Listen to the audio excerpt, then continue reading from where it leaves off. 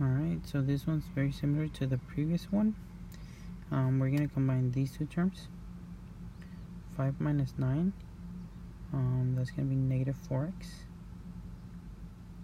How did I get negative 4? Remember, we start at 5 and we're taking away 9. So we go 9 times back. So 0 is like over here, and then you continue going. So it's going to land at 4.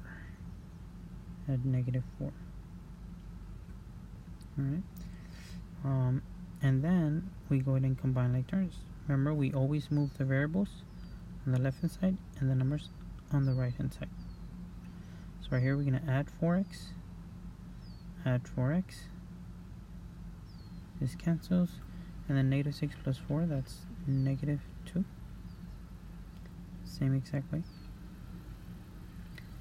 And then now we're going to go ahead and combine the whole numbers. So we're going to subtract 6. Why do we subtract by 6? Right, well, because this one's positive. Right, so this cancels, and you're left with negative 2x equals negative 8. How do I know it's negative 8? Well, remember two negatives. Let's say you're standing at negative 2. And you subtract 6. You subtract 6, you're going to land at negative 8.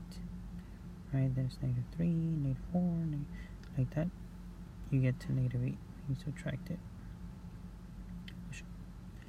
So now I'm going to divide by negative 2. See, this is where a lot of students, they want to add 2. That is wrong. Right, you do not add 2.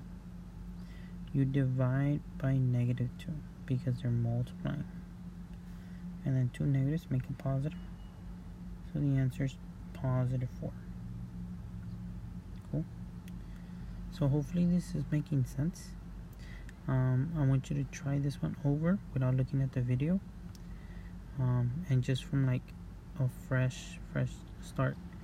So basically it's in your mind, but now you're going to try to do it without looking at the answer or the video steps. Right?